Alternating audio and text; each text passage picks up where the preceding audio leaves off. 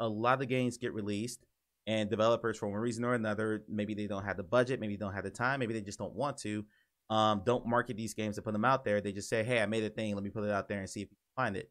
I've talked to more than one developer who has said the phrase to me, I thought I would put the game out and people would just find it. There's 15 different VR games that came out yesterday. We're going to watch all the trailers for it. If they're good, fantastic. Hopefully you'll follow that. A lot of these are going to be on Steam. Follow those, wishlist those. And if they're bad, we'll make fun of them and we'll kind of, or we'll point out exactly what was wrong with the trailer or some of like the write-ups for it and kind of say, okay, well, this is why I wouldn't be interested in playing this game, and then move on.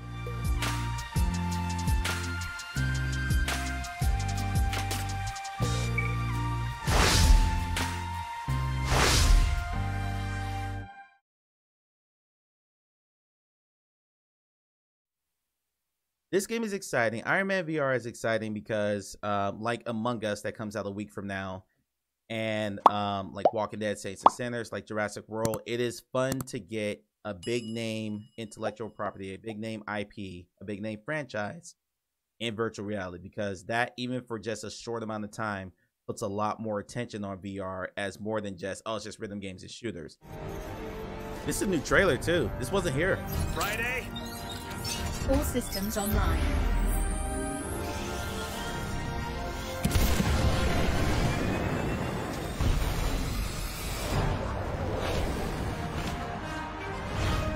Haven't gotten to that level yet. Played that yesterday.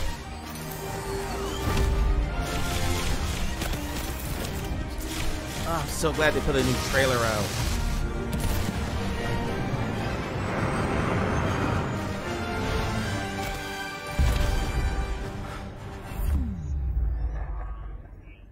Next on the list, Shores of Loki. This one has been in App Lab since, I think, May. It is a puzzle game. Let's see. Shores of Loki is a single-player narrative puzzle game that can only be experienced in VR. With compelling characters, beautiful cinematic scenes, and surreal worlds, Shores of Loki will transfer you to other dimensions to create visions larger than life.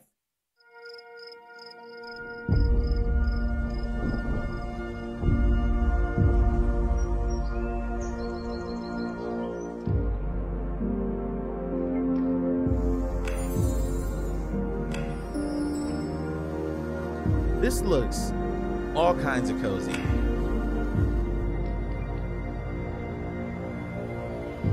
I love that giant figure there, just walking around, surveying his work, I guess. Time to rebuild the land that's forgotten. We're gonna watch the trailer for this game, Kartoffel. Let's see. Guide a group of adorable spuds through a series of challenging and varied levels in this fun puzzle adventure. Each spud has a mind of their own, so it's up to you to manipulate the world around them as they wander, jump, and stumble through it.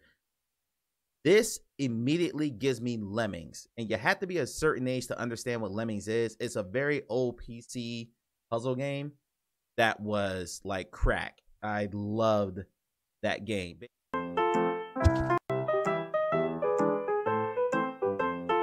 Sounds like the Toy Story soundtrack. Oh no!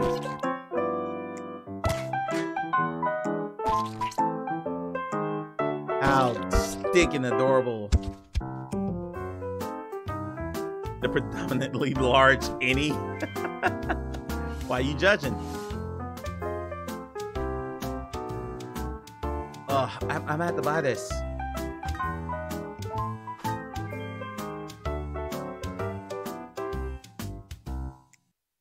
Steam, we go through these every week, and for better or for worse, just straight up, there's a lot of worse, but it's always a good time. It's always a good laugh. All right, Brain Syndrome VR is a FPS bullet hell shooter featuring a cell shaded art style and an option for local multiplayer. Why is it local multiplayer? You're dead in the water if you just do local multiplayer. Whole other rant. Even though the game has VR in the title, it can be played without it. The game has more than 12 handcrafted levels ready for you to explore. Take VR out of the name of this, please. Just tag it. Just tag it. Oh.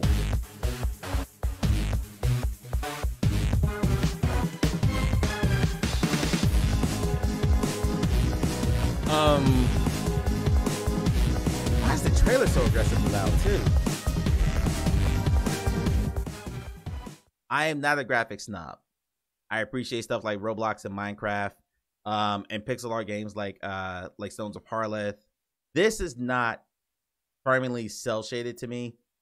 This looks like a lot of Steam games that we look at every single week that looks incomplete. Looks like they got like the base model of it up and then said, okay, put it out there. Like, it doesn't even look charming to me. It looks like something that they bought a bunch of really basic assets or built some basic assets. And local multiplayer, this might be a programming limitation of the person who made this game, because the fact that the developer and the publisher is a name of a guy, so it looks like this is just a one-person game. But yeah, this doesn't look appealing at all. Gladiator is an immersive VR sword fighting game set in ancient Rome. As a gladiator, you will choose your weapons, train against different enemies, and finally fight for your freedom in an epic battle against the mightiest warriors and mythical creatures of the time. Win the crown and you will win your freedom. Are you not entertained? I feel like he wanted to put that in that description. Are you not entertained?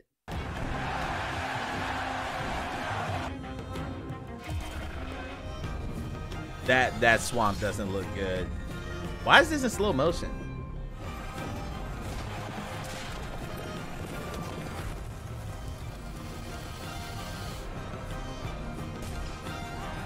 Why is there a gun? Boxing gloves? You said all weapons. What's the name of that weapon from Halo? I just saw the Halo weapon. Why is there a shark?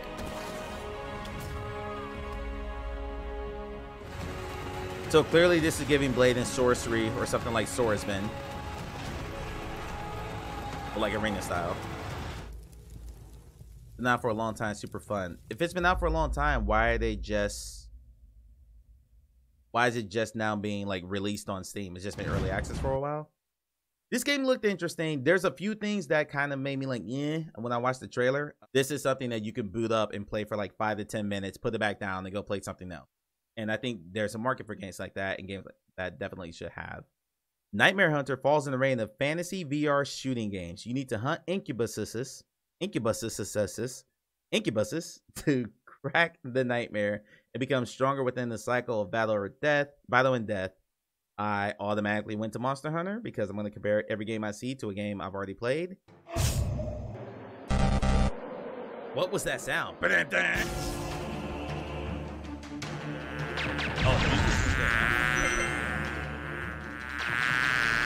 Those are bees? Okay.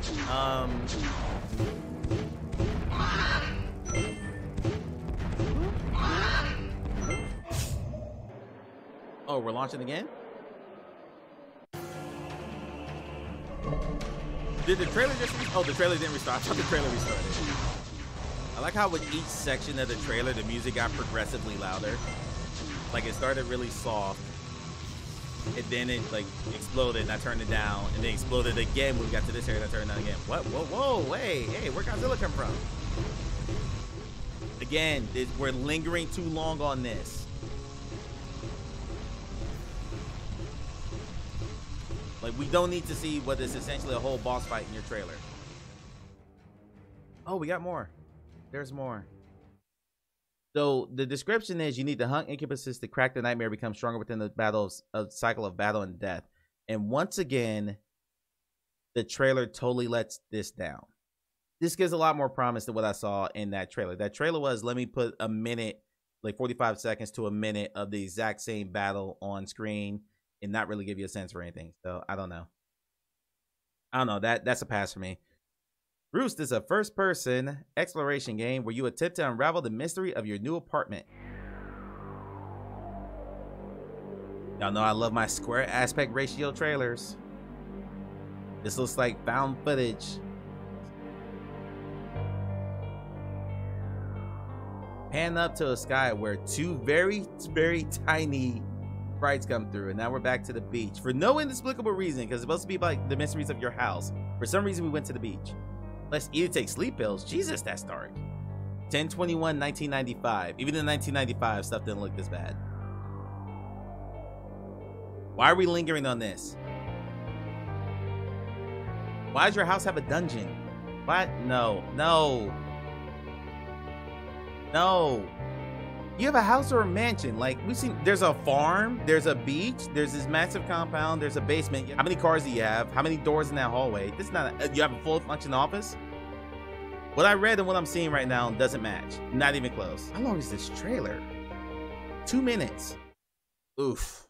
Even that free, I feel like I got ripped off just from watching that trailer. That's how bad that was. 3/4 Space Station is a free VR amusement park. Enjoy Space Party with friends and play a wide variety of VR games together.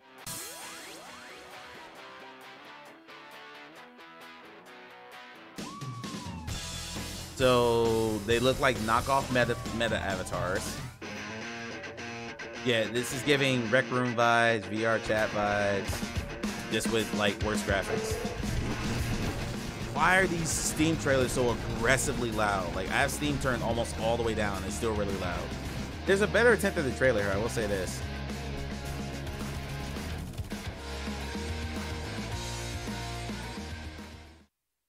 This is the third week in a row I've seen someone a Steam game come out that is essentially a VR chat Rec Room ripoff. And I questioned last week why you wouldn't just build a world within the more popular app, except you can't monetize it and sell it on Steam like you can something like. I have a hard time seeing this getting traction with what I just saw. Like, people are gonna look at that and go, "I'll just go in Rec Room," because nothing about that looked special. HitStream, want to make exercise fun? Punch, stretch, squat, and step your way to fitness in this 360-degree game that takes you to stunning locations around the globe. Hit the objects, catch the orbs, dodge the walls, and if you're feeling really energetic, turn squats on. Okay, you got me with the trailer. I refuse to believe anyone exercises on the Quest with that shitty head strap. I refuse to believe anyone exercises on Quest with that head strap on. Not terrible.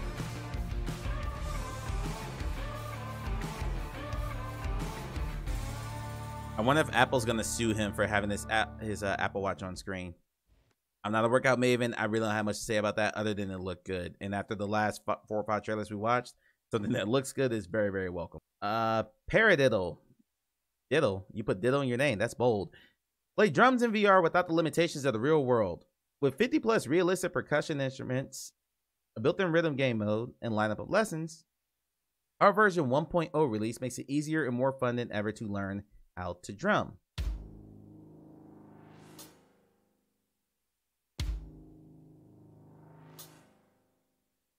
Here we go.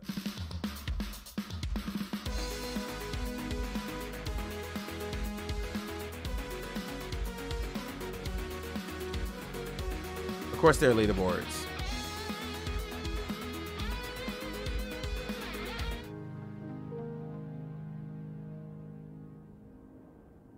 I kind of wish that they leaned more into the instruction part of it, because it specifically says easier, more fun to learn how to drum.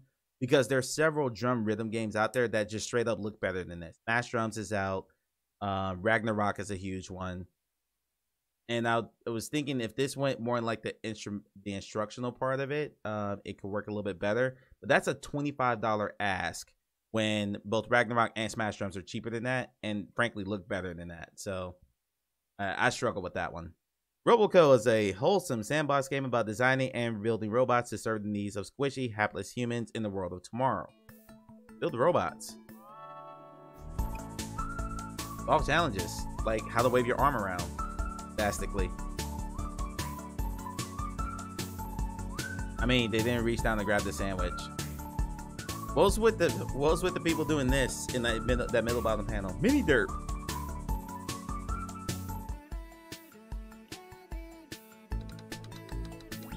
Steam early access. Oh, it's in early access. This game is in early access. Let's see the price for $20. The problem is when you charge $20 for a game that clearly is going to take some time, and you're going to be working on this game for upwards of a year, if not longer. This looks to me like a game, and I'm just conjecturing here, that may not ever get out of early access. And that price is a big part of it. Because I've seen so many games launch with a high early access price and they never escape because they don't sell enough to to basically warrant them continuing to work on the game, and they end up going back to a regular full-time job. Desperate Vladivostok is a bullet hell VR action in the post-Soviet era, filled with primal ultraviolence, furious fights, and adrenaline gunfights. Immerse yourself in a world where you are alone against everyone. Get it! It's a torpedo! I will openly admit I love the cel shading style of Borderlands, so graphically I like this. I mean, you say bullet hell, but not a single bullet has been fired at you. Okay, then let's 46 scenarios. Enough bullets for everyone. Literally, no one's shooting at him. Oh, I just saw one shot. One shot just came at him just now. Done. Looks like that's all. Okay, that ending was kind of a weird dismount. Graphically, that looked interesting. I would be curious. It said 46 scenarios and yada yada yada. I'd be curious if it was like an arcade style where you just play through a bunch of levels and then the game's over, or there's an actual story to follow there, because the description is giving story. The trailer didn't let the description down. I love the graphics on it. We'll follow that one. I want to go home. Can't stand working overtime anymore. Must find some properties to get rid of this ugly office. Be aware of the mean boss. Don't get caught by him. Working overtime late at night. Must work in front of workstation. Okay, you should leave that text up there longer. What is this? What is this? Like, seriously, this feels like everyone's trying to get their game out before the holidays, but what are we doing here? For the sake of a small salary and mortgages, you're leaving this. You're leaving the text up for like 3 seconds. How long was that text up for? And now you just shot your boss. Hello world, hello world.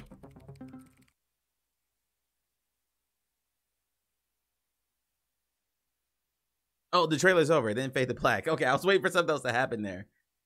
Okay. That looked like hot garbage. Moving on. Come on, give me something. Faster Dead VR. Welcome to the dark world of Faster Dead VR. Arcade, auto simulator plus shooter. You'll find an upgrade and customization system, angry zombie pedestrians, and surviving car owners, and much more to enjoy gameplay using your VR headset.